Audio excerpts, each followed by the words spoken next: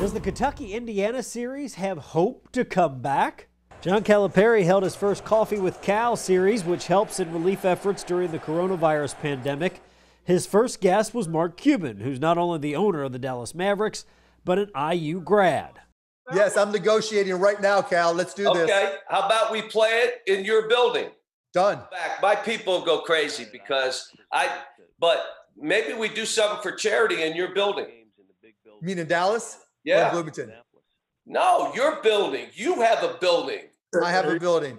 But Cal, I'm talking about now, right? I'm saying, you know what? As we try to transition out of this, we need to get those first games. And, Lexington and Bloomington are so close.